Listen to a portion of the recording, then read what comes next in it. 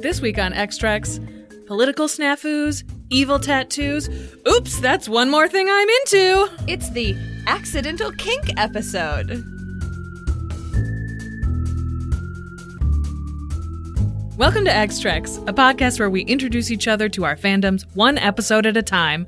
I'm your host, Erin Cline, an X-Files spooky bitch. And I'm your other host, Stella Cheeks, a slut for Star Trek the original series. Each podcast, we pick 2 episodes that fit a cinematic theme, watch them together, and then record our feelings. Our theme this week is accidental kink. It's funny every time one of us says it. Yep.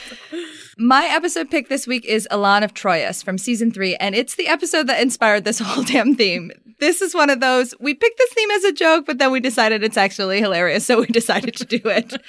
Kirk has a lot of skills. He's a good captain. He has sex magic at the ready. He can monologue any computer to death, and he can smell one of his own. It's the Battle of the Brats. It's truly a wild episode that also features a B plot of war prevention because they had to sneak some, quote, plot in there to get the BDSM past the censors.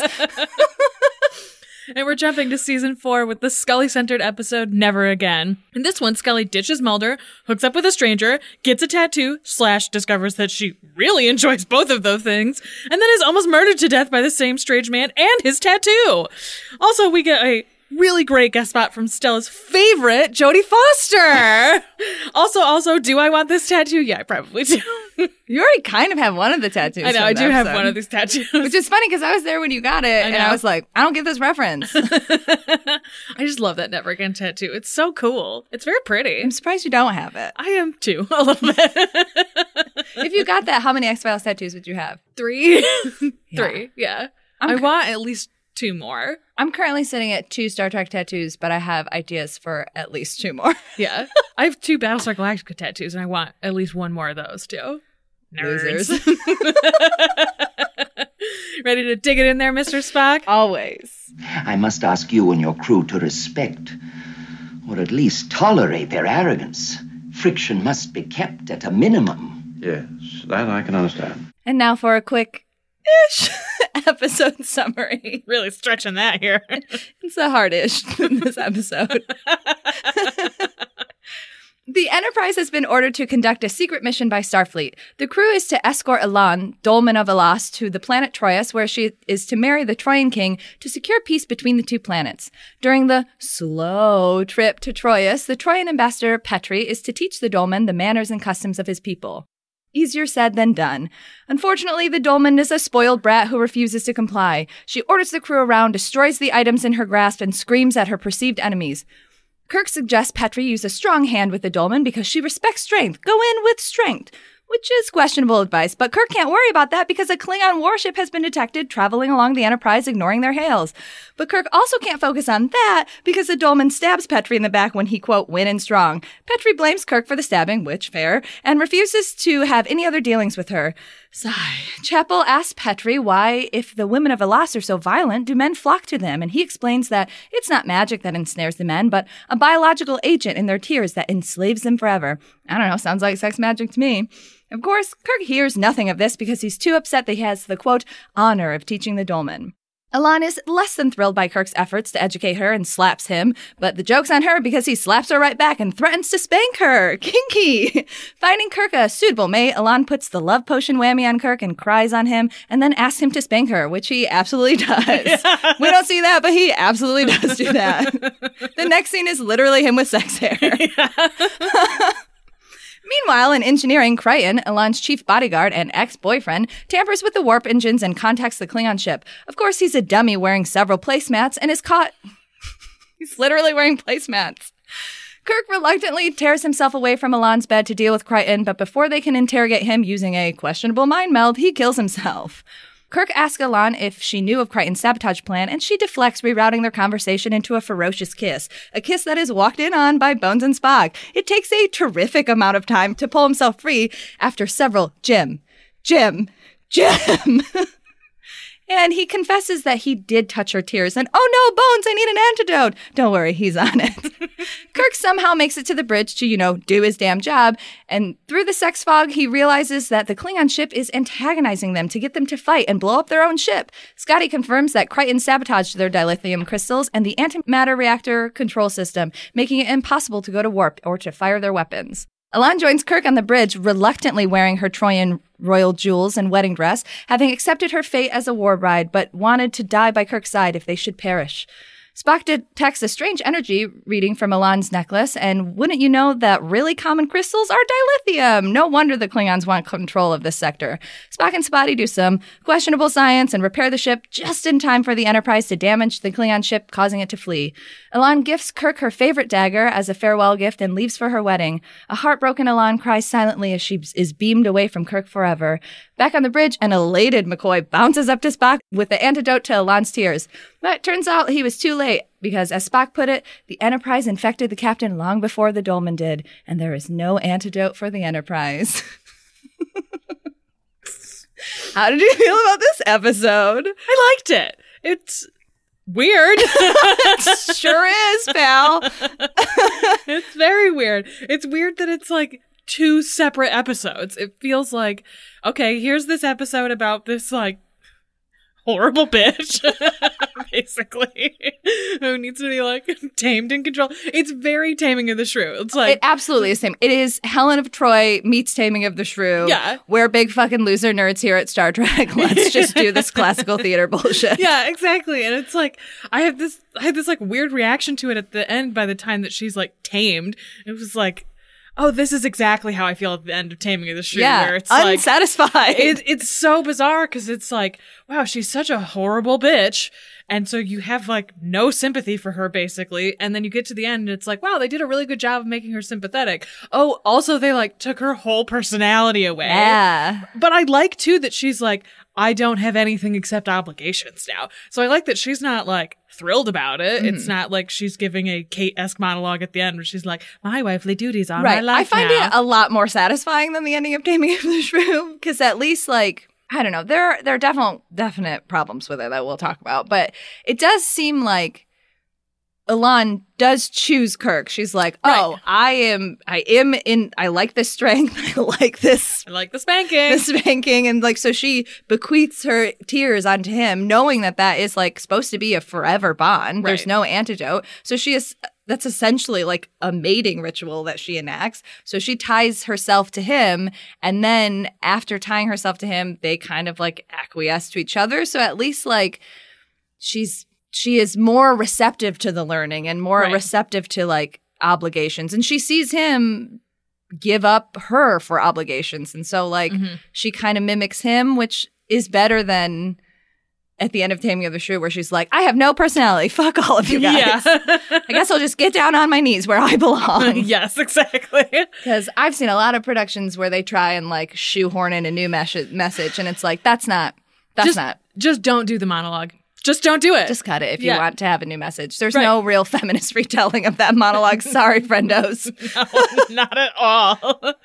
Yeah, I had very mixed feelings about how her character changes at the end. Because I agree, I like that she has more agency, but it does feel really weird to be like, oh, this is really satisfying. Oh, wait. Ew.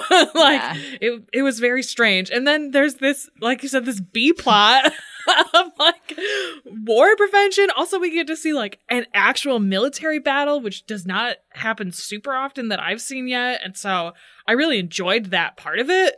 But it was very strange to be like, okay, we've been doing this Taming of the Shrew plot, and then here we go, naval battle. Like, what the fuck is happening? But it does like reinforce that like overarching series theme of Kirk is always gonna leave these women for the Enterprise. Yes, yeah, absolutely. I liked, even before Spock said that, I wrote that in my notes, like, Kirk is never gonna give up the Enterprise. Like, he's always going to be, that is the woman of his life. Like, Bones will always be snapped out of sex magic by, oh my god, there's a medical problem. I'm so interested in this. Spock will always be snapped out of whatever Vulcan-related sex magic he's being subjected to by, ooh, there's science, I'm very interested in this. Or look at Kirk's big fat ass. Look at dead ass over there. Scotty will always be released because of things that are going on with the Enterprise, but that are like more engineering related. And Kirk will always be snapped out of sex magic by, I am the captain of this ship and this is my obligation. I like that. I think he does a really good job acting that throughout. You see him like that. You see that struggle in him physically and emotionally of like, I want to give in to Elaan because I've been whammied. Yeah. And then I'm struggling because like my duties to this ship. Yeah. Yeah. I enjoyed that. And I like too that scene where he like knows how to out logic the guards by having Spock be there to shoot them basically. Yeah. This is pre-whammy. Right. Exactly. So it's like, you can see that he has he even says, I don't understand women. Women are super unpredictable. Vulcan women are the only ones that are predictable because they're logical, basically. And so I like that he also has this, you get this sense of his sex magic that it's just, I listen and understand women, basically, which is kind of nice. Also, like, I am also kind of a chaotic brat. I can make... Absolutely. What would I do in this situation? Probably that. Yeah, exactly. Yes. And so I like that you get this, like, sense of his process into, like, how I'm going to deal with this problem, which I liked a lot. Also, I like that... I mean, by the time he slaps her, you kind of want to slap her. Like, she is a horrible bitch. And, like, it feels like a practical reaction. And especially for the 60s to, like, yeah, we're just going to slap this woman in the She face. slaps him pretty hard first. Yeah, exactly. And so it feels like warranted that there's this, like, exchange of blows, basically. Well, and it's immediately she's like, this is the one. Yeah. Which is part of the, like, when I watched it, I was like, this is the accidental kink moment of, like, oh, I'm into this. Yes. Yeah, I like that. And I like how there's also that moment where she, like, locks herself in the closet, basically. He's like, whatever, I will get Spock, I will get McCoy, someone else will be more than happy to do this. She's like, wait, what? I'm into someone being mean to me. Like, she's like, no, don't leave. Wait, don't go. Wait. And like, I thought at first it was going to be part of a plot that she was involved with the Klingon, like, sabotage stuff. Yeah. And that, like, she was crying on purpose in order to make him, like, her bitch, basically. Right. She was like, I don't really pay attention to politics. I'm like I'm a literal spoiled rich princess that nobody can say no to. Right. Yeah. Yeah. So I liked that in the end it wasn't, oh, I'm also involved in this plot, that I'm doing this. It was just like, my ex-boyfriend got jealous and tried to kill you all. Oops, sorry. Also tried to kill her, kinda. Yes, yeah. If I can't have you, no one can. Which is like the difference between like Crichton and Kirk. Kirk's like, no, you literally, I want to have you, but I can't. Right. Goodbye. Yeah, I have obligation, you have obligation. We just have to forget what happened. We have to forget the spankings. I imagine her at her like wedding night being like, so are you going to spank me or what? Right? Like, and then the like king being like, I'm what? I'm civilized. She's like, yeah, but I need you to not be civilized for a second. I'm not into that. I like that idea, though, that she then goes to the Troyans and is like, listen, I gave a lot of things up, and what you're gonna do for me is I'm gonna teach you about this earth ritual called spanking, and you're gonna fucking do it. I bet the king's like, what? I guess. I just picture them all being tired old queens like the ambassador, and so I love the idea of him being like, you will wear the dress. Just put the dress on.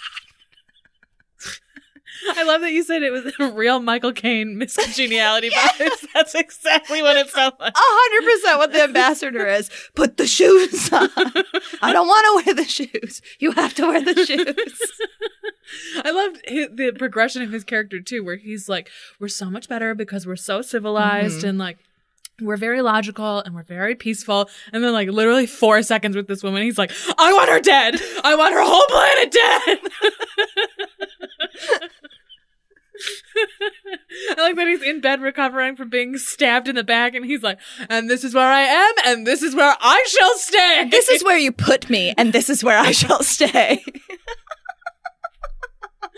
I love that scene where he's like, please God, we're gonna die, please put the dress on, just please wear the necklace. She's like, I don't know about this. And there's just McCoy in the background like, how did this soap opera end up in my fucking sick bay? It's like, I don't even get to bang anybody. I had to watch you just like go at it. I loved that. I loved that scene where they open the door and they're both just like pissed. Like, here's us watching this happen and we are not happy about it. Jim. Though, as soon as they get him out of the room, they do have a lot of sympathy for him. They're like, did you get whammied? Oh, he's been whammied. Oh, fuck. This is not good. Did she cry on you? Did you get her tears? He's like, He's just rubbing his hand like Lady Macbeth style.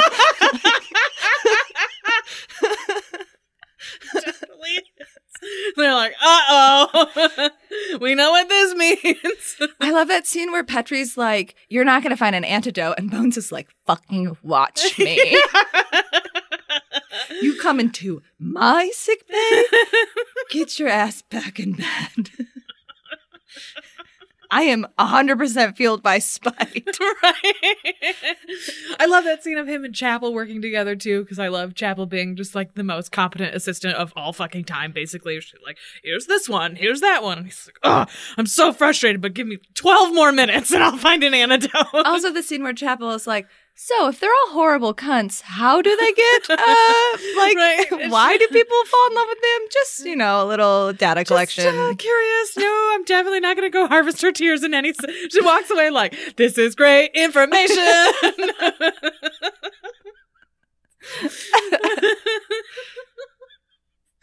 Yeah, this was...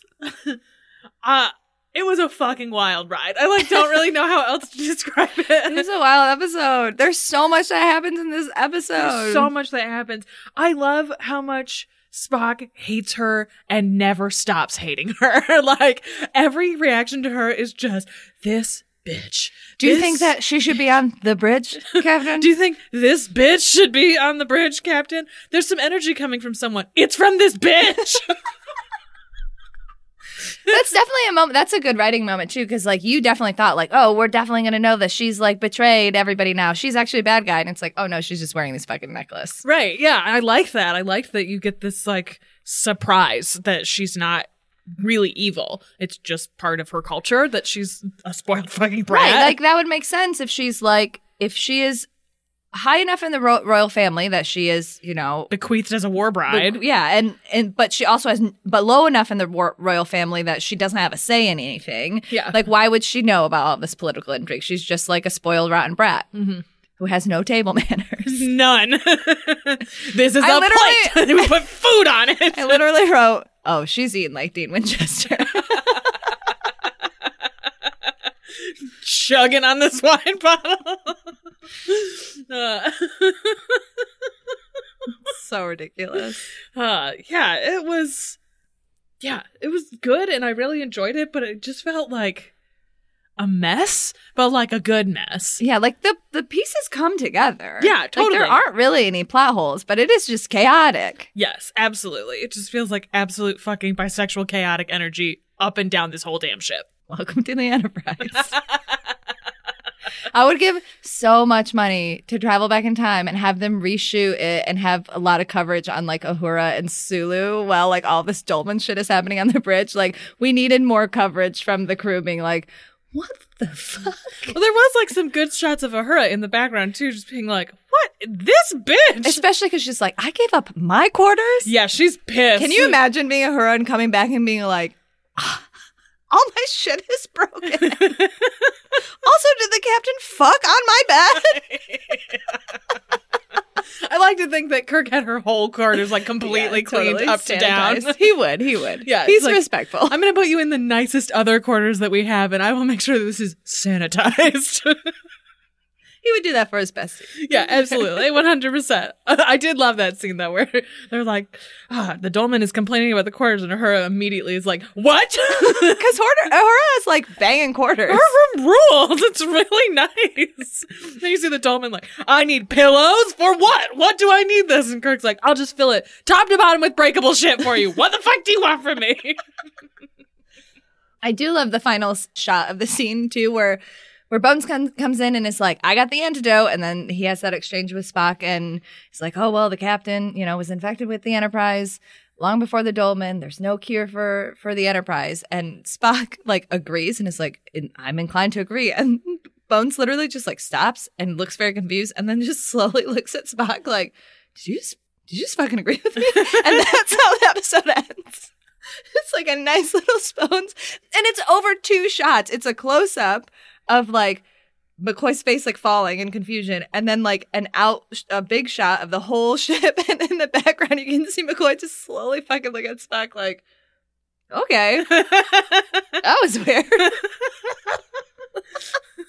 Well, we're all going against our instincts, huh? Not exactly space laughter, but it's got a similar vibe. Space confusion. Oh, fuck. It's a hard back-to-back from our last episode, too, where it was just like Spones aggressively about to fucking kill each other. Yeah, aggressively battling with each other, to this of them like working together to help overcome Jim's sex magic succumbing, I guess. Whatever, man. So this is the only episode in TOS that was directed and written by the same person. It was written by John Meredith Lucas. And I think that's part of the reason that even though it is a chaotic time, it does actually make sense. Like, there was clearly a story that this person wanted to tell. And I do think that, like, using the Taming of the Shrew, but also the, like, Helen of Troy, like, Elaan and then Troyius, like, that makes a lot of sense. I think that sometimes their classical references are heavy-handed in a not good way. I think this one is really good. Mm-hmm. There is a sequel novel written called Firestorm, and it deals with what became of Elaan after her marriage on Troyius. And I've never read it, but when I read about this, I immediately bought it, and it's in the mail right now, and I'm very excited to read it because I want to know what the fuck happens between these two. And I also want to know what the king is like. Like, is he... Right. Yeah, I want to know what happens. Yeah, I'm very curious what the king is like. Well, I'll let you know. Yeah, I have no doubt. So I made a joke in the episode summary about the guards' outfits being made from placemats. They were made from literal placemats. I did not doubt you for even a moment that was true. They are just incredible outfits. They're terrible. They are insane. Just like red and gold placemats. Well, they're supposed to look like Roman armor, I guess. Red. I mean, as soon as they got on, it was like, okay, I understand what your purpose is. You're obviously these like guards or whatever. Can you imagine just walking around in plastic placemats? It would be so sweaty. Yeah, very sweaty. Also, you notice this, that the dolman actually gets like a bunch of costume changes. A bunch of dope costume changes. All of her costumes are great. She's got 4 costumes. She's got the purple like placemat outfit that she comes up on, which is like hilarious. That a couple episodes ago it was like, we can't show a navel. And it's like, what the fuck was this then? You just show everything but and belly button. Jesus Christ. No belly buttons. Yeah, but everything else is fine. And then she gets that like mesh outfit with the like decals on it. Yeah, like, the like silver one. Yeah. And then that really banging like the orange. Yeah. It's very 70s style dress. It looks like something that you would wear to, oh my God, Studio 54? Yes. I wanted to say Studio 70 and was like, that's not right. Studio 70 from the 70s. Exactly. Yeah. Yeah, it looks very Studio 54. Like someone would rock up wearing that. For sure. 100%. And then she has the wedding dress on at the end.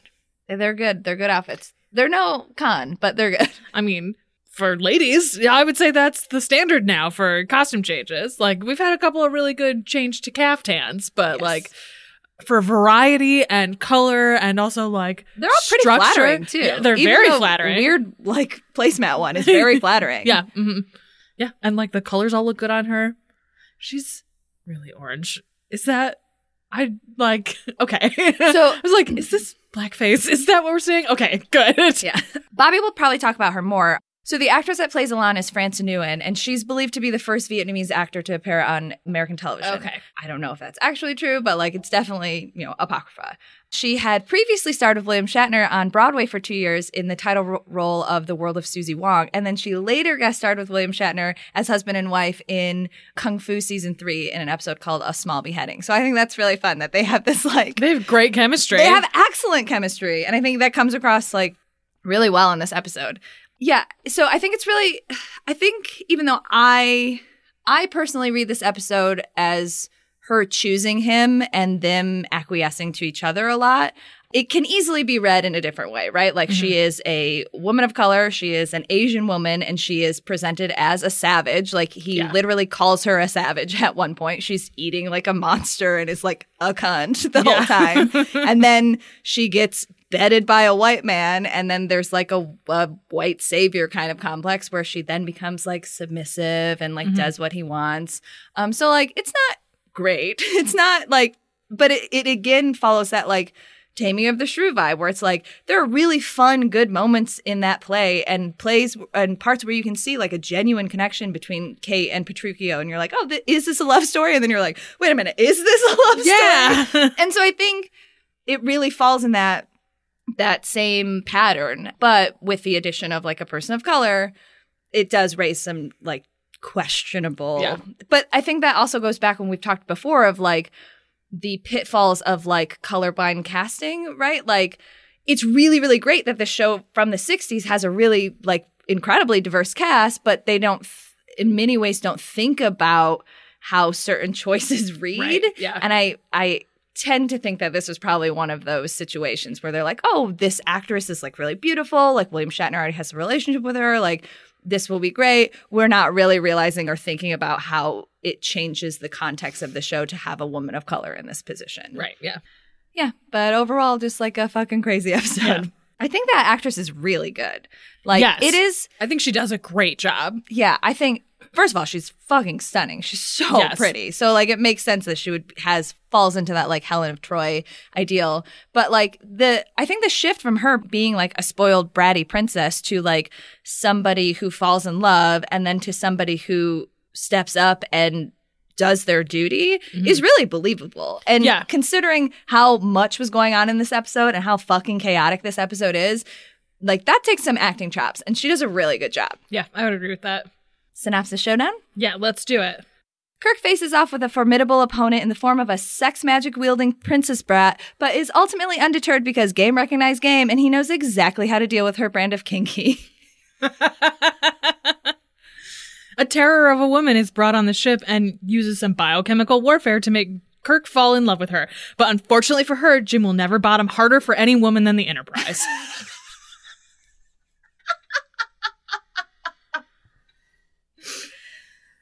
That was a good one. Thank you. Are you ready for Scully? It's me. Yes. Look, Mulder, I have to go. What, do you got a date or something? You're kidding. All right. A quick-ish episode summary. Quicker, yeah. A man is very sad in a bar after losing his kids in a divorce settlement and decides to go across the street and get an impulsive tattoo of a sailor girl on the moniker Never Again. The next day at work, he hears a woman call him a loser and lashes out at a female coworker who is like, literally, what the fuck? I didn't say anything to you, you insane psycho. Cut back to Washington, where Mulder and Scully are meeting with a Russian informant who claims to have information about UFOs. In a super dick move, Mulder dumps all of the follow-up work on Scully and heads out to go on a quote-unquote spiritual vacation in Graceland. Scully, understandably, is like, you know what? Fuck this, and decides to have a crisis about where her life is headed, / is firmly turned in the direction of. Meanwhile, Ed is fired over the telephone, and he hears the same woman's voice mocking him. He assumes it's his downstairs neighbor and screams at her, and after being set off by some Jehovah's Witnesses in the hallway, promptly murders his neighbor. Only, just kidding, the voice wasn't his neighbor. The call was coming from inside his own skin because it's actually the voice of his shiny new impulse tattoo. Scully, against her own wishes, has followed the informant to Philly and sees him head into the very same tattoo shop as the murderous tattoo, where she discovers Ed arguing with the owner, saying he wants his tattoo removed. He asks Scully out, but she declines. After calling Mulder to tell him the informant is not trustworthy and actually part of the Russian mob, and feeling even more frustration at his Mulderness, she decides to go out for dinner with Ed after all. She notices that he's fucked his tattoo up by burning it with a cigarette for some reason, and lets him convince her that actually she should get a tattoo, which she does, and is very into. They go back to Ed's house, and even though the tattoo tells Ed she'll die if he kisses her, he does it anyway, and they definitely fuck. Again, don't see it in this one either. But you know what happens. But it definitely happened. The next morning, while Ed is out, 2 police officers come looking for him. They figured out that his neighbor was murdered and found a strange chemical in the blood that was left behind. Scully tries calling Mulder, but hangs up before he answers, deciding maybe involving him isn't actually a great idea. Probably a good call, actually. When Ed comes back, she manages to hide her FBI badge from him, but does tell him that they discovered his neighbor and about the chemical, and tells him that they should go to the hospital and get checked out. The tattoo rats her out and tells Ed to call back whoever she was talking to, and he discovers that she's a Fed. As they are getting ready to leave, he attacks her her and wraps her in a sheet, preparing to throw her into the furnace. At the last moment, he overcomes the power of the tattoo and shoves his arm into the furnace, burning off the tattoo. Back in DC, we learned that the tattoos had some kind of chemical in the ink that caused hallucinations, and while Scully also had some in her blood, it wasn't nearly at the levels of what Ed's was, though that would actually explain a lot of her fucking wild-ass behavior, but only some. Mulder congratulates Scully on being the first person to make an appearance in 2 separate X-Files, and ponders whether this even would have happened if they hadn't gotten to this fight about a desk, to which Scully is like, you know what, Mulder? Fuck you. What did you think of this episode? This is an episode that I've known about for a really long time because, again, as previously stated, I was there with you when you got your Ouroboros tattoo. And you, like, tried to explain it to me, and I was like, cool, whatever. I'm just here because I'm your friend. And we live down the street from this tattoo parlor, and I don't have anything else to do. So I've been aware of this episode, and I've definitely seen the Betty Page style tattoo before because I feel like, especially just like getting into the X-Files, and obviously part of the reason part of the way I show my fandom is like must buy bullshit.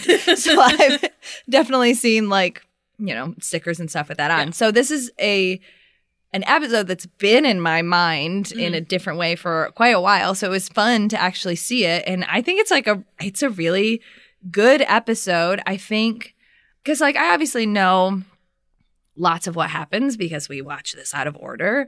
So I turned to you and I was like, does she know that she has cancer? Because she's definitely acting like somebody who just got like very bad news.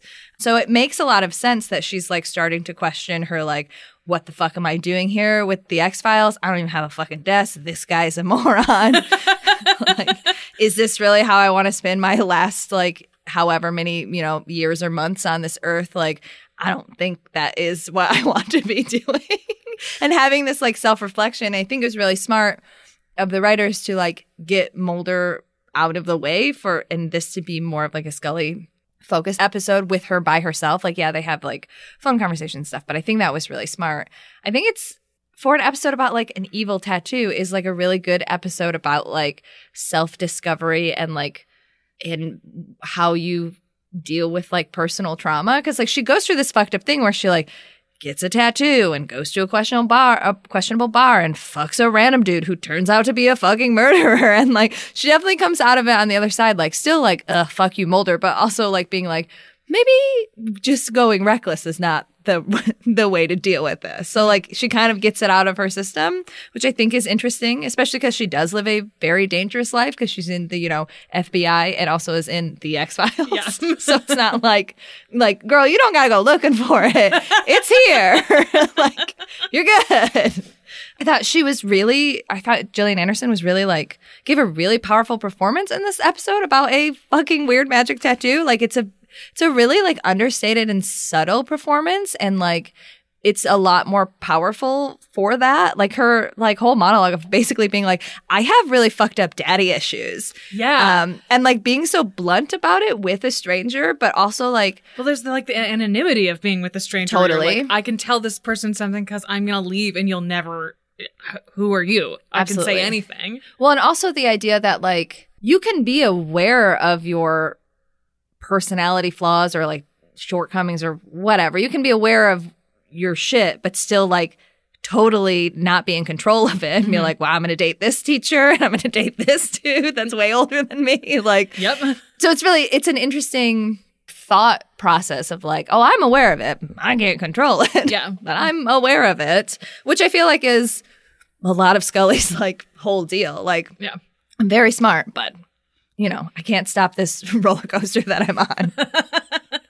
I also think that the guy that they got that plays Ed does a really good job. Like he's obviously well cast. Very handsome in a like Ethan Hawke 90s way, but he does a good job of like losing his mind and like trying to cover it up. And I think the set deck is really good on this and his like loser apartment. And I don't know. I think this is a really good episode. I like it a lot. Yeah, good. I'm Mulder's glad. an idiot in the background. Very good. See Mulder do the Graceland punch. Yeah.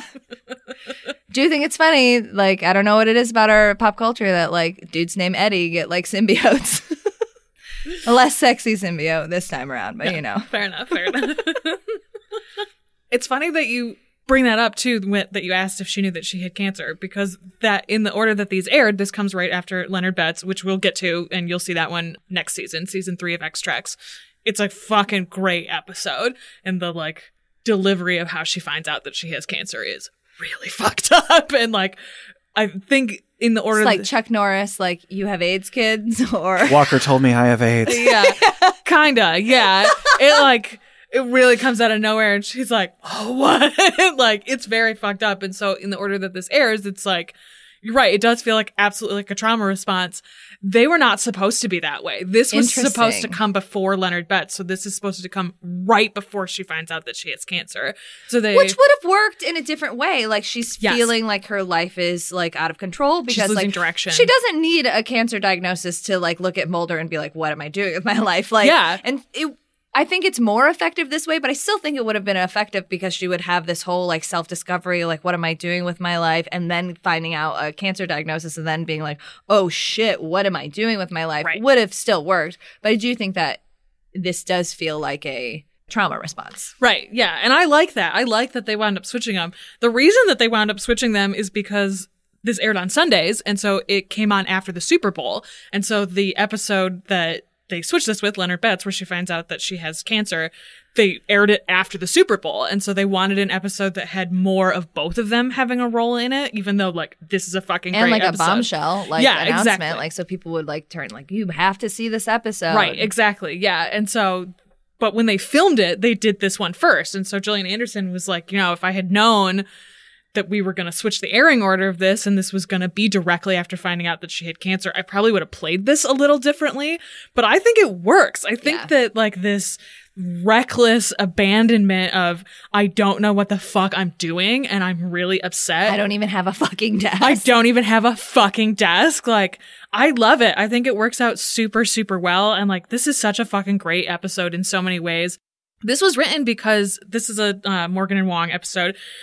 Gillian Anderson went to them and specifically asked them to write an episode about Scully and that explored more of her dark side. She was like, we're fucking 4 seasons in, like, let's do some more exploring of like Scully. And this is really the first time we get like a whole Scully episode. Yeah. And it works really well because you get this great monologue about like, I'm very self-aware, but I feel like I'm not in control. I feel like it's not even that I'm moving in a circle. I'm moving in this like horrible forward backward line pattern that never seems like it's ever going to end, and that like self-awareness of this. There was a great quote from her that I wanted to read. She said, "I thought it was a great idea. I personally was going through a dark period at the time and I wanted to explore Scully's dark period. For some reason, Glenn and Jim were on the same wavelength that week. Afterward, a lot of people told me that the episode I was so quote unquote unlike Scully, or that it showed my range.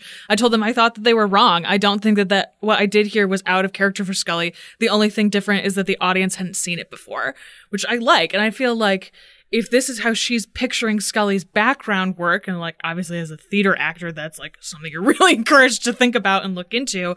Like, it makes sense that she's like already conceptualized this for Scully and it's like, I want to do more with this. So I liked that a lot. Weird. I don't feel like it felt out of character at all. I didn't either. Even without like knowing about the cancer diagnosis. Like, again, 4 seasons in, we do see Scully like go through a lot of dark struggles, like thinking about the episode where her dad dies, or the episode where she's like kidnapped by that like body swapping Bonnie and Clyde couple or whatever. Like, that stuff is pretty dark, and she goes through, or the episode where she dies is the one with, or where her dad dies is the one with the like psychic guy, right? Yeah, Brad Dourif's character. Yeah, like that's a dark episode, and she's really dark in that.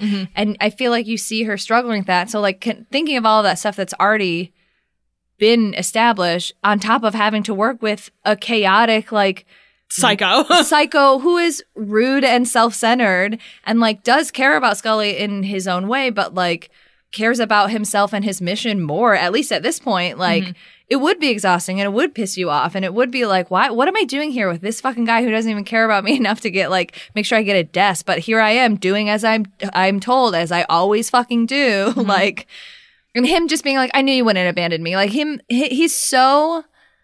he relies on her so much that he just assumes that she will be there, which is also really like an interesting parallel, that the main character is going through a divorce, right? Like, that's a huge like reason why people get divorced. Like, you just assumed I would be here always, right? That you didn't put any effort into our relationship, and now our relationship is over. And that is a very interesting parallel between like Scully and Mulder. And then at the end, he's like, he totally misses what's going on with her, and he's like, so this is just about a desk? And she's like, fuck you. It's not just about a desk. Yeah. Nothing is just about anything. My life doesn't revolve around you, you piece of shit. Yeah, and I like that moment too at the end where she's like, it's my life. It's my life that I'm dealing with. And he doesn't, I mean, he's about to say this, but doesn't, it's my life too. But the X-Files are my life. No, I think what he means is that her life is his life. And I think that like, that's the beginning, in my opinion, of Mulder, like, really realizing, like, oh shit, I am tied to you in a way that I didn't realize before. And if I lose you, I'm going to be deeply, deeply upset That's about fair. it.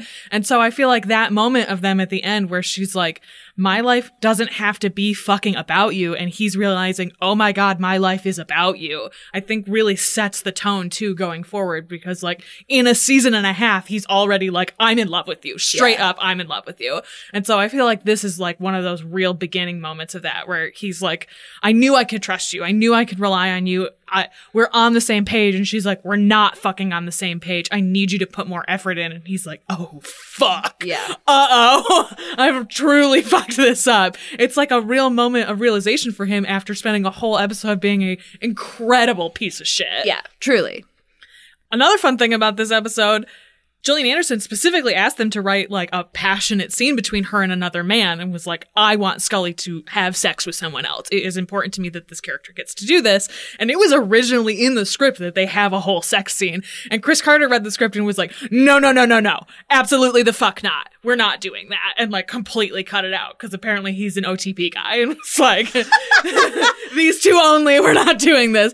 And so they like settled on them like making out while he's shirtless and her waking up in his shirt, so it's like implied And violently like looming over her. Right. And so she's like into this. Yeah, and there's this like implication that that if nothing else, they've had this like passionate moment, even if they wink didn't fuck. But Chris Carter was like, no. I mean, the Jodie Foster tattoo says, like, burn these sheets. Yeah. Like, it's like, okay. These sheets have been soiled by this woman. It's not just because she slept on them. There's more than that going on. Yeah. And so I like too that Gillian Anderson is like, it is important that we establish like Scully is more than just Mulder at this point, especially because as the series goes on, like, that's not the case. She definitely becomes more and more like absolutely inextricably intertwined with his life. And like, this feels like that point of no return in lots of ways, which I like a lot. Here's a fun fact about this episode. It was originally supposed to be directed by Quentin Tarantino. Yikes. Yeah. Yeah, it was originally pitched to him. More feet. Yeah, right. We would have just had a lot of Gillian Anderson's feet in this episode. The tattoo would have been on the foot. Oh, absolutely. 100%. You're totally right. They like wrote the whole thing, anticipated that he was going to direct it. And then the Directors Guild of America was like, go fuck yourself, because he directed an episode of ER and refused to join the Directors Guild, even though that was like, okay, you can't direct this episode of ER unless you join the Directors Guild. And he's like, yeah, I will. And then refused to do it. And they were like, you will never work in television ever again. Go fuck yourself. The staff of the X-Files said, we bow to Quentin's philosophical stance and we hope something can be worked out in the future, which means he doesn't believe in unions and doesn't want to join them, which also feels like it makes sense about what happened with Uma Thurman. The fact that he's like, I'm going to fight unions at every single fucking turn that I can. Like, cool. You're a huge piece of shit. Also not that talented. Yeah. Just put it out there. I like some of his movies and there are things that I enjoy about his directorial choices, but after a while I'm just like, okay, I've seen this 1,000 times. Yeah, but also when a director works with the same cinematographer over and over again, you're like, is it the director or is it the cinematographer? Yes, absolutely. 100%. And I have a feeling. There was like, for a while, there was a rumor or like whatever that the next Star Trek movie was going to be directed by Quentin Tarantino. And I think that would have killed me. I think, I feel like that would have broke me. Like I would have had a full psychotic break and be like, that's it. I can't do this. Ugh. Yeah, it's not great. You can have a gritty episode without a douchebag as a director. Absolutely. I completely agree. I'm really glad that it did not work out that way. He does not belong on the X-Files, in my opinion. Like, I don't need it. I hope that they never ever do that. It's no fucking thank you. Very bizarre thing about this script was originally developed, the two, Morgan and Wong, originally developed this script as a, quote, sort of Abraham Lincoln's Ghost in the White House type of thing. Which doesn't make any fucking sense. What does that mean? Doesn't mean anything. The idea of like a specter that's like controlling things in the White House, it doesn't make any sense. Like this was where this originally started. And so the idea was that they were going to have Mulder and Scully investigating this, but they wound up completely changing the script because Morgan explained that they had like done a lot of research about this and had always wanted to write an episode that was like Lincoln's Ghost or whatever. But they had to do so many rewrites for Musings of a Cigarette Smoking Man, which came very closely before this, that Morgan and Wong both lost interest in the original story and were like, fuck it, whatever, we'll just rewrite it this way. Whatever, it's a tattoo. Moving on. Also, this is their last episode until they come back for the revivals in 2016. Interesting. It's a good episode to go out on. Absolutely. And it's interesting, too, that they were like, we really wanted to do this thing. We're so frustrated with the amount of rewrites we had to do for this other one. We're going to do this one thing that Jillian specifically asked us for, and then fuck it, we're out. Like, I like that this is kind of their wrap-up of it, too. And like, we talked last episode about Vince Gilligan and how he comes in and he becomes like one of the head writers. And so it's interesting to see, we already talked about Darren Morgan's last episode. And so it's interesting to see as we get closer to what would have been the original end of the series, how all of those writers just like drop away. It's very Star Trek where they're like, we're out. I feel like that happens a lot with like syndicated TV where they're like, oh, this is ending, goodbye. And that's part of the reason why when things get renewed, they're like, oh, fuck, we don't know what to do. All of the good writers left. Right, yeah. Yep, I agree. Most of the reviews for this are positive. Unsurprisingly, this is a really fucking good episode. And a lot of the positive reviews are about Gillian Anderson and Scully and her performance in this episode. Obviously, she does a fucking great job. The biggest criticism is about Mulder's reactions in the episode, calling him a spoiled ass, which, like, yes. Hey, we got brats in both episodes. Yeah, absolutely. Spoiled brats who think that the world revolves around them and, like, cannot understand when people need to say no to them. Definitely parallels in this. And a bunch of people noted that there was a little boy ignored feel to his dialogue at the end, which is true. Like, that is how he feels. And again, I think that that's part of what drives him towards this realization of, I gotta try harder. Like, your life is my life and that's important to me and I'm not doing a good job. Both as like a partner and as someone who considers myself your friend, like, oh, oops. I have fucked up truly and sincerely in a way I cannot get out of. Oh, fuck. Some of the other criticism is that because of the change in air dates, this episode reads as a response to her cancer, where originally that was not intended. But like, again, I think ultimately it plays in the favor of how they write the rest of the series. Like, this is such an important episode for Scully, and it makes sense as a reaction. But at the same time, like you said, I think it also works totally the way it was intended as, I'm so fucking tired of Mulder. I've spent 4 seasons going along with his bullshit. What the fuck did I do with my life? And especially, you haven't seen a lot of this, but something that you'll see as you like fill in the rest of the series. Her family constantly is like, you made a terrible mistake. You should have been a doctor. You never should have joined the FBI. I can't believe you've given up your life to be with this motherfucking idiot. Her brother Bill constantly, every time he's on the show, is like, fuck Mulder. Fuck you for making this choice to align yourself with this idiot. And so it makes sense that up till now we've like really built to this point. Melissa's been murdered at this point, correct? I think so. Because that's when it really hits ahead. Because they blame, like, yeah. They absolutely blame Mulder for her death, even though like it's not really his fault. She's connected. Like, even if she had been an FBI agent, like this could have happened anyway. But like, she's connected like mob style. I mean, it's complicated, but piece of the action. Piece of the action. But like it really builds up until this point too, of it's like, what have I fucking done with my life? Yeah. And then it's like, oh, I'm in for a penny, in for a pound. I guess I'm with this dude till I fucking die. Yeah, I'm glad you like this. I really like this episode. I think it's really fucking good. Yeah, The Blessing Way is season 3. Okay, that's what I thought. So we've done it already. Yeah, okay, that's what I thought. Yeah, Bill hates her guts, hates his guts. Bill hates Mulder's guts so hard. Like, yells at him in a hospital and is like, fuck you. Mulder gets yelled at hospitals a lot. Yeah, I mean, he spends a lot of times in hospitals because he puts people in the hospital a lot because of his negligence and shooting them.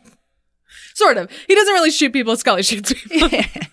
I know I brought this up, and I know you don't want to read Scully or Skinner fic, but this does remind me of a fic that I read where Scully finds out that she has cancer and like goes out to do a bunch of dangerous shit, and Skinner he follows her and is like, do you want danger? I'll give you danger. Because he's like, you're going to be very reckless and I want to both protect you, but also like, I'll give you what you want. And it is very good. So, Yeah, that fic is definitely based on this episode. if you want that link, it's good. Synopsis showdown? Yes. Mulder Mulders so hard he sends Scully into a tailspin midlife crisis where she fucks a deranged stranger, gets an impulse tattoo laced with parasites, and almost gets Sweeney Todd into a furnace. But not everything is about you, Mulder. Gosh! Does it count as a threesome as if the tattoo is sentient?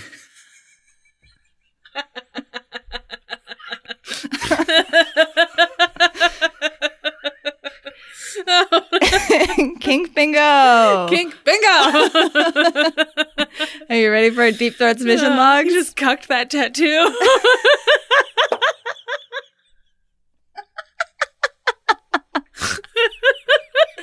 It is the accidental kink episode. I'm aware.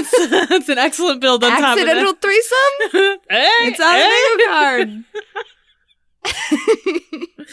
card. Yeah, Deep Throats log. Let's do it. Captain, that ancient Earth custom calls pinking. What is it? It's, Starting with Elaan of Troyius. So as Stella mentioned, this is both written and directed by John Meredith Lucas. Lucas was a producer on most of season 2 of the show, so he was heavily familiar with everything going on at this point. I think that's why they give him the writer-director switch up. Also, it's probably just easier if he's working as the writer, director, and producer of this. You should be like, oh yeah, John's got this one. I'm familiar. Oh, yes, yeah. Speaking of, is it the director / is it the cinematographer? This is Gerald Finnerman's last Trek episode. He was so influential as cinematographer for TOS in all of the ways things are shot. So much of that mood lighting, all of that stuff was Finnerman. So this is him leaving the show as well. This is also the final appearance of Eddie Paskey as Lieutenant Leslie. In this episode, Vinci's uniform bears the stripes of Lieutenant Commander, so great for him. He's been a background character for so long. That dinner scene where she's at the table just like shoveling food in her mouth, eating green space chicken and drinking directly from the bottle. In that bottle is supposed to be Saurian brandy. However, that bottle is actually a George Dickel commemorative edition Powderhorn whiskey bottle. Oh. That sounds delicious. Well, it's a bottle that's used all the time, too. Yeah. Like, it's in background shots all the time. And I It's think... fucking cool. Is it the... Oh, I don't know. Is it the bottle that Evil Kirk drinks out of in the... Yes. In the body? I Okay. noticed it immediately. It was Yeah. like, oh, I've seen that bottle before. Okay. It's the evil bottle. Yeah, that's exactly what it It's the feels evil like. bottle. But we haven't seen that episode. Oh, I thought you meant in I think that he drinks out of it in the Mirror Universe one, too. Who he does drink out of it in the Mirror Universe one. Yeah. Right. He also drinks... Anyways, he drinks... Evil Kirk drinks out of it. It's the evil bottle. Yeah. Producer Fred Freiberger noted that the episode was intended to appeal to women who weren't into the show or into sci-fi fiction yet. He follows that up with, we tried to get a segment of audience we couldn't otherwise reach and didn't succeed. Also, LOL, so many women watch the show. I'm very confused by the yes. like Nielsen ratings or whatever, or like demographics there. That doesn't make any sense. The show was literally saved by women. Everybody shut up. We've talked a couple times of costumes from this being auctioned off and like the lavish amounts that they go through. A lot of Khan stuff, some of Kirk and Spock stuff from the Mirror Universe episodes. Also, the incomplete body armor worn by Tony Young as Crichton was sold in a Christie's 40 Years of Star Trek The Collection auction. How much do you think it went for? Well, placemats retail about 99 cents a placemat. And there's probably like, I have no idea. Erin? $6,000. $800. Oh, really? He was like, I've been a huge character, but this episode seems important. Also, weird historical context of this. During the filming of this episode was also when Robert Kennedy was assassinated. Oh, great. And France Nguyen, who Stella mentioned earlier plays Elaan, was a huge supporter of him. And it apparently wrecked her a bunch during the filming of this. Yikes. as it would. Yeah. I mean, yeah, that It's was a national tragedy. That was big for a lot of people, right? Moving on to some casting stuff. That is K.L. Smith as the very stern and very brief Klingon. His guest appearances on numerous television series, including Gunsmoke, Rawhide, The Untouchables, Wagon Train, Bonanza, The Virginian, and Gene Roddenberry's own The Lieutenant. He also has an uncredited appearance along with Leonard Nimoy in the classic science fiction film Them. Other feature film credits include The Wild One, Pushover, Oh, Rosalinda, and the Elvis Presley movies Jailhouse Rock and Roustabout. Interesting. That's Charles Beck as guard number 2 for Elaan. This is his only acting role. Oh, fun. Conversely, as guard number 1, who is the taller and more flatter nose, that's Dick Durock. If you find your eyes kind of drawn to him in a weird way, or he sticks out for you in some vague memory of your mind, it's probably because you too are also horny for monsters, because Dick goes on to play Swamp Thing in both Swamp Thing movies and in the TV series. We are very horny for Swamp Thing in this house. Adrian Barbeau. So strong, so viney. He begins his career as a stunt double in Lost in Space. Some of his other film credits include The Enforcer, The Nude Bomb, Coast to Coast, Any Which Way You Can, Silverado Raw Deal, Stand By Me, Blind Date, Delirious, and Die Hard with a Vengeance. He was notable enough to get put in one of those Academy Awards in memorandum things after he died January of 2010. That is Victor Brandt as Watson in this, one of the background characters. We also see him in the upcoming in season 3 episode, The Way to Eden, as Tongo Rad.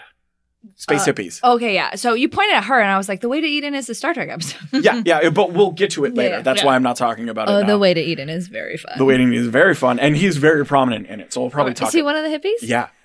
His name is Tongo Rad. Yeah, okay. So he's not a Herbert. What are you naming a space hippie? Also seen as a crew member is Lee Duncan as Evans. He played a character with the same name, that name being Justice Thomas, in 2 different TV shows, on Picket Fences and in Boston Legal. Also did work on Mission Impossible, The Mod Squad, Then Came Bronson, The Odd Couple, Knight Rider, Seventh Heaven, The Pretender, and as Al Caudry in Red Rum, the season 8, episode 6 X-Files episode. Oh, okay. Hey, we got a direct link. So that's the actor of color that you pointed out. It was just like, he's very good looking. Yeah. He's also in Red Rum. Okay. Oh, man. I would never have made that connection. Because he's super a lot older then. Yeah, that's true. So yeah, season 2, having a lot of these bingos. Yeah. Very, very interesting. As Crichton... Yeah, podcasting. I guess. I don't know. Or it's just like weird sci-fi connecting things. Well, it's weird that these themes all fell into this season of Extracts. Yeah, definitely. As Crichton, that's the aforementioned Tony Young. He was married to fellow TOS guest actress Madeline Rue, who is Marley McGivers in Space Seed. Young and Rue also co-starred with each other in the 1964 Western He Rides Tall, and after their divorce would also co-star again with one another in the 1974 made-for-television movie The Sex Symbol. He was also known for his lead work on the series Gunslinger and guest appearances on The Virginian, Mannix, Mission Impossible, as well as Fantasy Island, in which he appeared with his wife's Space Seed co-star Ricardo Montalban. Oh, cool. It's Hollywood. Yeah. That's how it works. He also appeared in the 1975 TV movie The Lives of Jenny Dolan, also starred in the 1964 Western Taggart, in which he played the title role, the 1969 Western Charo, co-starring Elvis Presley, and the 1973 thriller Outfit. He also did voiceover work on the Spider-Man cartoon series, and his last credit is an episode of Quantum Leap with future Starship Captain Scott Bakula. Bringing us to Jay Robinson as Petrie, the tired queen, and boy, aren't you kidding. He did early Broadway theater work in Shakespeare shows like As You Like It and Much Ado About Nothing, but is best known for his 1953 film debut in his role as Caligula in The Robe, which he reprised again in Demetrius and the Gladiators. Oh, that's a funny choice for Caligula. That's really funny to me. His whole career, we'll discuss what happens to him, but his whole career is walking that knife edge of too campy and dramatic, but it working really well for him. He was also known in the 50s for his standout role in The Wild Party. However, early fame led to a drug problem and a few sentences, but he left Hollywood and did some regular people jobs, got himself sober, and this is actually him on his comeback that we see in this episode. Oh, that's great. Yeah, That he kicks rules. some ass. He played Julius Caesar on an episode of Bewitched in 1964. That makes sense. He was in the Betty Davis flop, Bunny O'Hare. But doing these things like Trek and all of those kind of brought him back. He goes on to play a role in Woody Allen's Everything You Ever Wanted to Know About Sex But Were Afraid to Ask, Warren Beatty's Shampoo, and Big Top Pee-wee in 1988. And he's in Dr. Shrinker and The Croft Super Show for one season and a bunch of made-for-video Shakespeare performances like Macbeth, Othello, Moor of Venice, and Richard II. I need to look more into that because I probably watched a bunch of those in school, and he might be in them as well. Yeah. He also had some horror roles, of course, with his gravitas, like Train Ride to Hollywood, in which he played Dracula, Transylvania Twist, in which he played Dracula, and Bram Stoker's Dracula, in which he played Mr. Hawkins. Interesting. As well as being on 50 episodes of Days of Our Lives as Monty Dolan, because, yes, that Yep. is absolutely a soap opera actor. Yeah. Yes. In 1977, he was the host of Discovery Channel's Beyond Bizarre, and his last TV work was providing voices for the animated comedy series Mad Jack the Pirate. We stand a tired queen. And once again, that is France Nguyen as Elaan. She was born in France to a French mother and a Vietnamese father. After her mother and grandfather were persecuted by the occupying Germans during World War II for being Roma, she was raised in Marseille by a cousin. So she actually has a couple of quotes where she felt out of touch with her ethnicity because she was raised so French. She was working as a seamstress in 1955 when she was discovered by a photographer for Life magazine. She came to America in 1956 and became a member of the Strasberg Acting Studio in New York. She makes her film debut portraying Liet in the hit 1958 film version of the stage musical South Pacific. Nguyen followed this with a role in the 1958 film adaptation of In Love and War, these two films earning her a Golden Globe nomination for Most Promising Female Newcomer. So she hit the scene hard. Later that same year is when she begins the Broadway role opposite Shatner in The World of Susie Wong. She won a 1958 Theatre World Award for her performance in that play. Later, she does films like Diamond Head, Dimension 5, episodes in The Man from U.N.C.L.E., Gunsmoke, Hawaii Five-0, an episode of The $6 Million Man with George Takei, Outer Limits, recurring roles on St. Elsewhere and Knots Landing, Battle for Planet of the Apes, The Joy Luck Club, and The Battle of Shaker Heights. In addition to acting, and once retiring from acting, she became a certified psychologist. She received a master's degree in clinical psychology in 1986 and became a psychological counselor for abused women, children, women in prison, and drug abusers. Wow, she She fucking rules. fucking rules. She was named Women of the Year in 1989 for her psychology work and in numerous commendations and awards as well on top of that. So, like, she fucks. She fucks. That's wild. To have like a whole career and then be like, you know what I'm going to do? I'm going to get my master's in psychology. Like, and help a bunch of people. that's not easy to do. Like, fucking good for her. Yeah, I mean, she didn't go into this wanting to be an actor. She got noticed. Discovered. She discovered and did some amazing work and then was like, no, here's what I actually really wanted to do with my life all along. That rules. Good for her. Moving on to Never Again. This was thankfully directed by Rob Bowman and no one else. And no one else. And as Erin said, this was written by Morgan and Wong. Morgan and Wong leave after this, but they leave to executive produce Millennium. Yeah, that makes sense. Also, that sex scene that you talked about and them including this in Carter cutting, that was actually the only scene of theirs that Carter ever cut. Really? Script-wise. Wild. And Glenn Morgan, I believe, is quoted as saying he thinks it's because Carter thought they were fucking with him. Why? Like, they thought They were messing with his OTP. Yeah, I guess so. Yeah. They said Carter thought it was a joke that they wrote a sex scene in it. Why? I don't know. That's so weird. So, Scully's Ouroboros tattoo, we've talked a little bit about here. The Ouroboros, however, is also the symbol of the Millennium Group, which is a huge part of the TV show Millennium. I also forgot to say, she offered to really get that tattoo. And the cast and crew told her it would take too long and would be impractical. And also, you don't need to do that. Gillian Anderson goes hard. Yeah, I mean, I'm for it. I understand that. It. Oh, well, she's like, this character's supposed to have a tattoo from now on, and they like never talk about it ever again. Right. One thing that's missed, depending on where you're streaming this from, and unless you're watching like the high quality DVD releases, is that Betty's voice is constantly being mixed, alternating left and right in the stereo channel. Oh, cool. So if you have headphones on, she's literally bouncing around his head side to side. Oh, that's interesting. I could tell that there's something like kind of off about it, which like was really effective. Yeah. Kay Schilling, the downstairs neighbor, shares her name with an Entertainment Weekly editor, Mary Kay Schilling. Apparently, this was an inside joke that Morgan and Wong had written into it because Entertainment Weekly had not been giving the show good reviews. Hilarious. Petty. Also seen very briefly in her establishing shot is her sliding some lining under her birdcage. That is a fake Entertainment Weekly magazine stating that X-Files producer Bob Goodwin was the wisest man in Hollywood and also has David Duchovny on the cover of it. Oh my God. They went hard. Props department went deep. On the list of Mulder's 5 like Russian immigrant agents that he slides to Scully are some obvious joke names. Igor Gorbachev is a Russian actor. Vladimir Nabokov is a famous Russian novelist. And on that list is also Yakov Smirnov. Mulder's an idiot. Yeah, he is. He's a fucking moron. Ergot poisoning, which is the main MacGuffin here, is actually a real thing and was thought to be part of a lot of the sensationalism and group confusion around the Salem witch trials. So that infestation of rye and other grains like that were thought to have been traced from there. Records of outbreaks go back from 1200 and have occurred as recently as 2001. Great.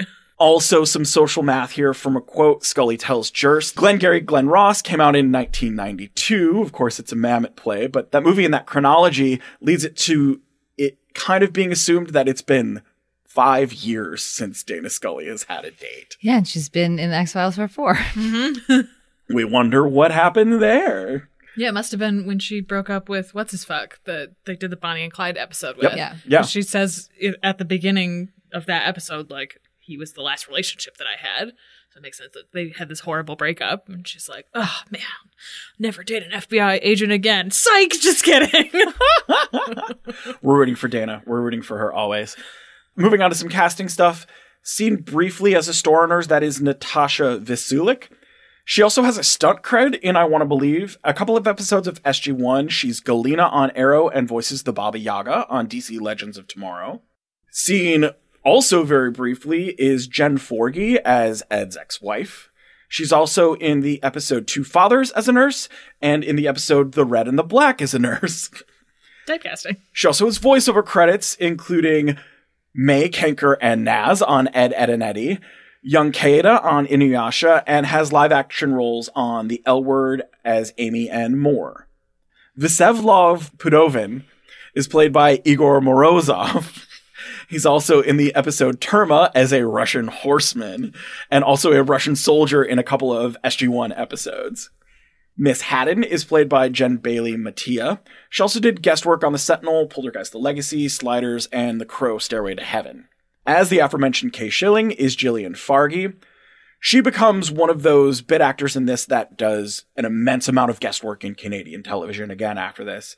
Guest roles in Xenon, Twilight Zone, True Calling, The Dead Zone, Eureka, iZombie, 5 episodes of Bates Motel as Maggie Summers, Alter Carbon, and a Supernatural episode, Out of Darkness Into the Fire, as Deb. Oh, she's good in that episode. That's the first episode of season 11. Oh, yeah. Yeah, she's good. She's still getting a bunch of work now. As one of the very well-timed detectives, that's Detective Smith, and that's played by Ian Robeson. He's also a ranger in Chinga, a computer monitor in the Millennium episode The Time Is Now, and an ER doctor in the Millennium episode Saturday Dreaming of Mercury. He's also in the movie Antitrust, some Outer Limits episodes, return roles on SG-1 as Frank Mitchell, Kyle XY Fringe, and another Supernatural episode called Swap Meet, M-E-A-T, as Donna's husband. Oh, okay, yeah. That was enough? Yeah, that's enough. I love Donna. He's a dick. The other older detective is Detective Gouvea, Gouveia, and he's played by Jay Donahue. Jay Donahue has a relatively short credits list. However, one of them is being an original guest actor, a guest actor on the original Battlestar Galactica. Oh, shit. Instead of the new, more current one, which I The thought better was one. interesting. Yeah. I said the boring one in reference to the old one. Yeah. I tried to watch it and I was like, "Ugh, not even my completest brain can deal with this. Yeah, no. Not for me. As Hannah, that's BJ Harrison. She's also a clerk in Blood, also known for Rise of the Planet of the Apes 2012 and The Tooth Fairy starring The Rock. Also guest roles on The Outer Limits, Crow, Stairway to Heaven, the Together TV movie, background roles. Yeah. To get her, you mean? Love yes. Together. Yeah. Yes, I do have mean both that. of their Yeah. albums still. Yeah, the music is pretty fucking good. It's really good. I put that note in for me. I'm so glad other people Oh my still God, remember. I fucking love Together. So fucking good. Okay, we need to teach the kids. She had background roles in the first Battlestar Galactica reboot episodes, also True Calling, the Blade TV show, Stargate Atlantis, Fringe, Psych, Imposters, and more recently has been Mrs. Bass on A Series of Unfortunate Events and Mrs. Curtis on The Chilling Adventures of Sabrina. That's Bill Croft as Comrade Svo. He's also Kalusari number 2 in the X-Files episode Kalusari, and Broadface on the Millennium episode Maranatha. Who names these Millennium episodes? People who worked with Chris Carter. He was also played Kuntz in the TV miniseries of It. Oh, okay. He has returned guest roles on MacGyver, back to Stephen King, Andy Clutterbuck in Needful Things, The Commish, The Sentinel, Poltergeist, Crow, Outer Limits. He was Sindar on SG-1, 3 return roles on Arrow as Grizzly Man. Recently voiced Beelzebub on DC Legends of Tomorrow, and also did a Supernatural episode. He's in 2014's Sharp Teeth as a farmer. I don't know. I can't remember all these episodes. I gotta look. Oh, it's season 9. Oh, that's the episode where the Garth is like, I'm a werewolf now. And they're like, werewolves are bad. And he's like, no. These werewolves are okay. Except for some of them are not okay. Sure. Which brings us to Jodie Foster as the voice of Betty, and also making a small appearance as a frightened woman in the office in the episode. So many people overlook that that's actually her. I didn't even notice that. When he runs in and was like, who the fuck said that? Say it to my face. She's staged a lot shorter and in the back, but that's Jodie Foster. I'm looking that up. That rules. I've seen this episode so many times. Exactly the same. I didn't think that was her. That's wild.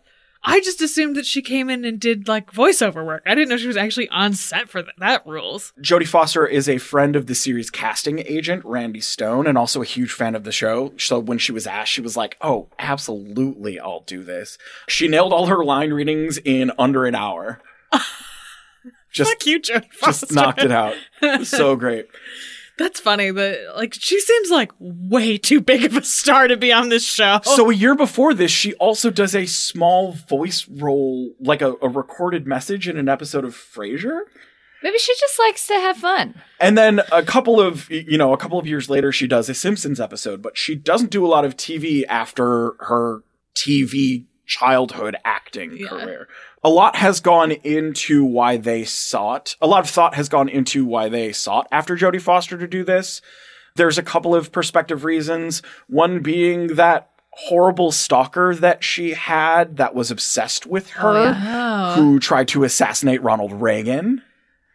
Wild. And the other more obvious one is her portrayal of Clarice Starling in The Silence of the Lambs, which was cited as being an inspiration for the character of Dana Scully. Mm-hmm. Side note there, Anderson may have played Clarice Starling in the 2000 Hannibal film, if not for a clause in her Fox contract that barred her from playing other FBI agent characters. Interesting. Shitty. So she just went on to play his insanely eccentric therapist later in life. / lover? Yes, definitely. Yeah. I'm so sad they didn't fuck that dude in Italy before they killed him. Well, he was kind of a piece of shit. Actually, yes, that's He true. deserved to die. Not everybody in Hannibal deserves to die. That guy kind of deserved to die. Yeah, it's Jodie Foster, from being a Disney and TV child actor to a breakout role in Taxi Driver, which she went on to receive 2 Oscars before turning 30 for The Accused and Silence of the Lambs. She does awesome in this. Yeah, she's very famous. She knocked it out. Contact.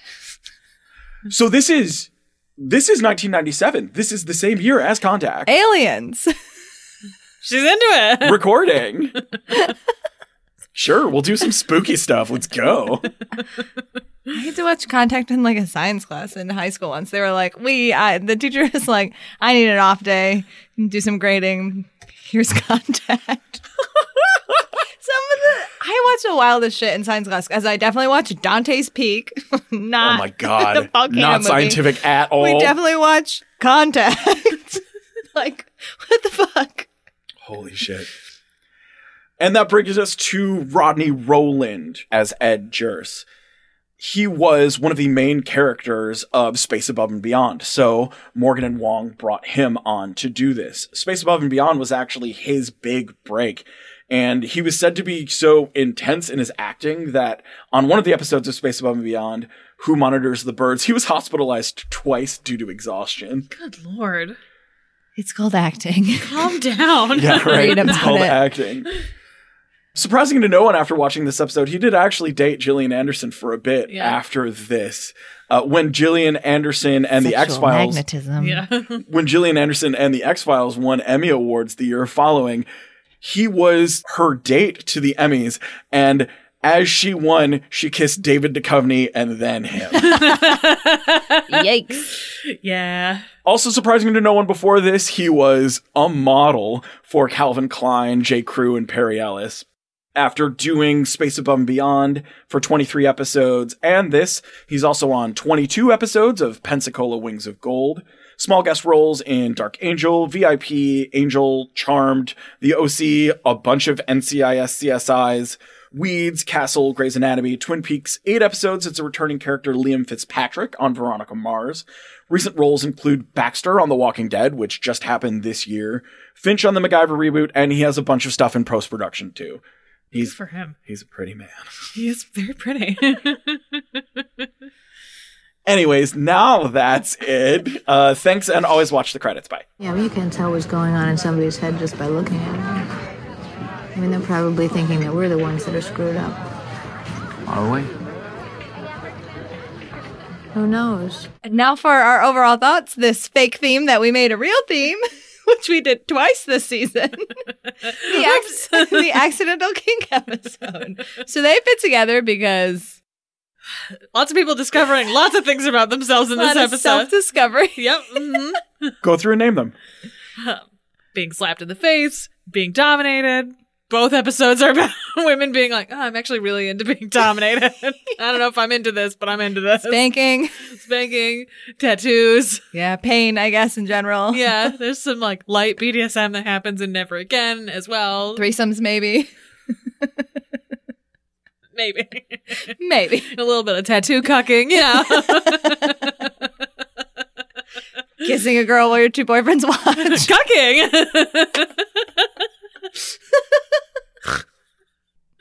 A lot of forced cucking in these episodes.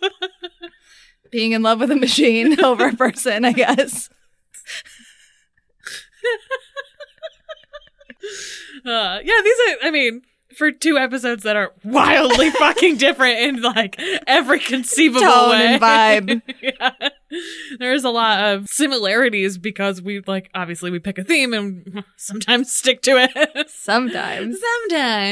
But like, these are good back-to-back episodes too. It feels like the chaos of Elaan of Troyius. yes, against like the very like dark and edgy sort of like personal chaos of Never Again. I felt like they fit together really well too. So, casual fan questionnaire. As a casual fan, would you recommend this episode to a newbie? No, absolutely fucking not. Yeah, no, hard no. It's a hard no. Nope. No, you need like a whole season's worth basically to get to the point where you can be like, what is happening here?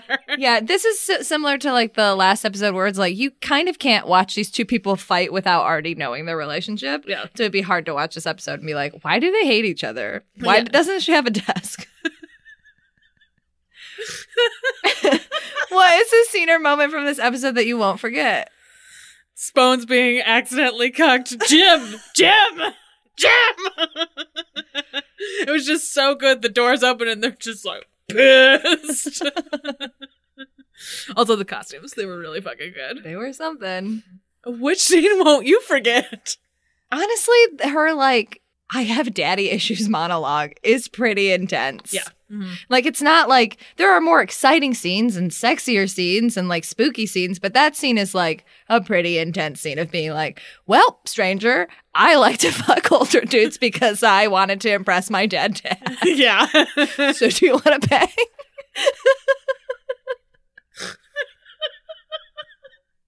Hey, recently divorced man going through real personal trauma. Wanna fuck? Yeah. Who are you shipping? I don't know. Even like that very sponesy moment. This isn't really a very shippy episode, I don't think. Like there's like they obviously want to help Kirk, but it doesn't feel like super sexual. Yeah, it feels like background established McSpurk. Yeah. Like, we'll get through this together, I guess. Yeah, we'll make it to the other side. And obviously there's that like sponesy moment at the end of like, what did you agree with me? Yeah. What the fuck just happened here? Who the fuck are you? Did you get cried on?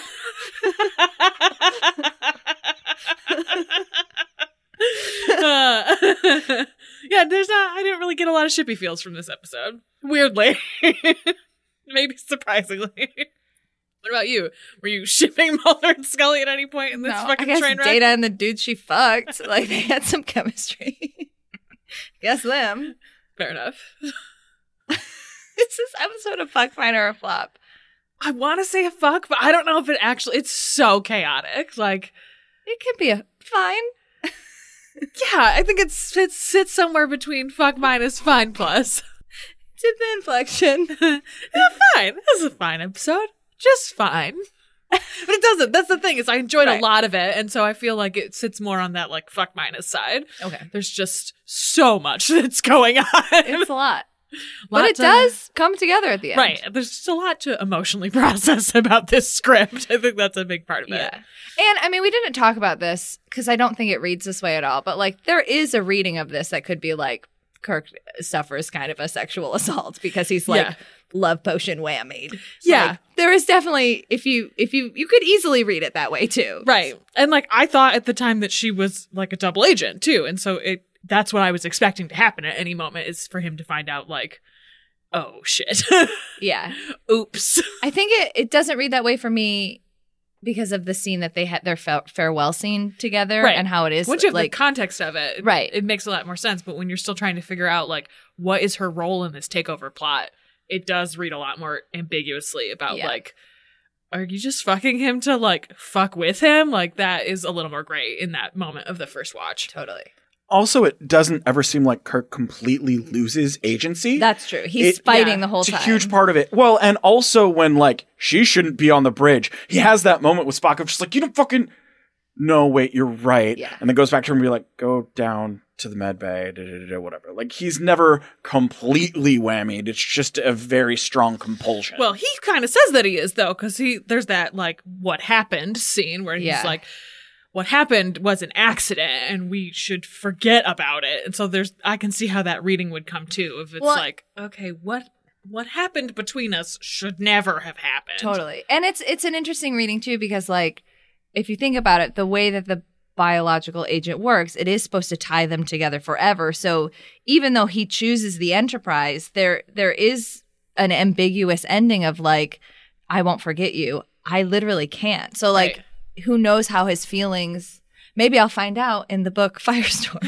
I hope so. Yeah.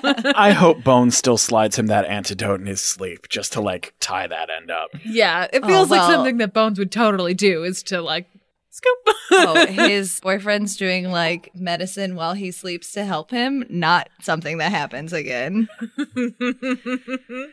What about Never Again? Is this a fuck, fine, or a flop? This is a fuck. Yeah, this is a great episode. This is a very good episode. Yep. Absolutely. All right, you can find us on the internet. You can follow us at NYD Productions on Twitter and Instagram and interact with the show using the hashtag XTrexPod. You can find me at NYD Urgency on Instagram. You can find me on Twitter at Stella_Cheeks. And you can find me on Twitter at Haberdasher9K. You can also email us at xtrexpod@gmail.com with questions or comments. I feel like I don't really even have to make a joke here. Like, I read some crazy shit. This is an accidental kink episode. If you want to test your boundaries, I come bearing a handful of links.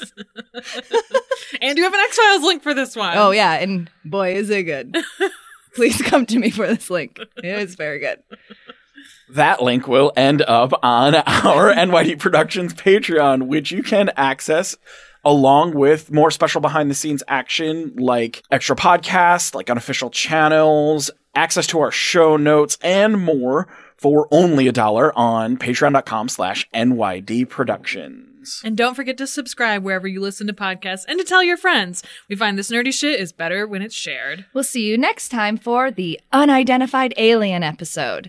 In the meantime, believe boldly. Seek truth. Ship proudly. X-Trex is created and written by Stella Cheeks, Erin Cline, and Bobby Hoffman, and produced by Bobby Hoffman for NYD Productions. Our show theme is Alien Spy by Ionix, and our show art was made by Jonathan Curtis.